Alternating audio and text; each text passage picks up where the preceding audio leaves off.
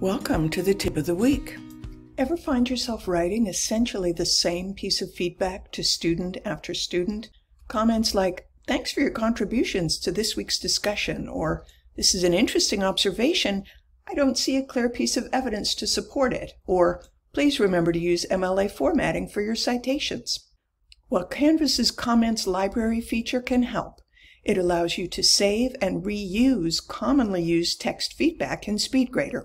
You can add new comments and delete existing comments in your comment library. The comments you've added to your library are accessible from each course in which you're enrolled as an instructor. When you're in SpeedGrader, click the little speech bubble icon to open your comment library. From the slider, you'll see any existing comments.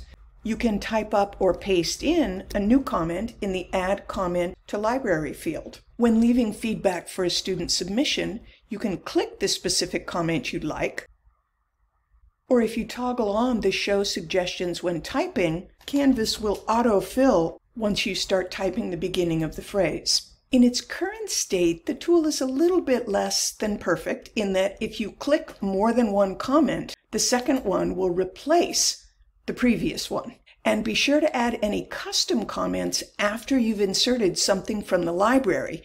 Adding your custom feedback first means it will be overwritten if you then insert a comment from your library. Hopefully Canvas will smooth out the comment library experience in the near future.